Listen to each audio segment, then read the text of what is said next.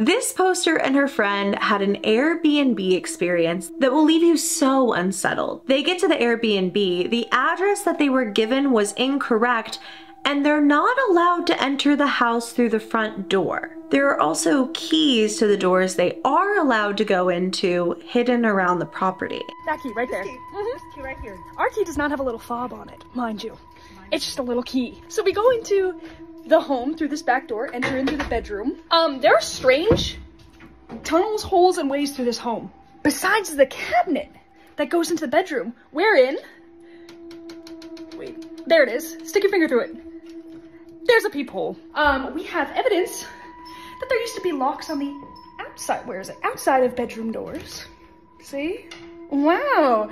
And did you look at that? These little closets with their own little locks on them that open up into areas that look like this.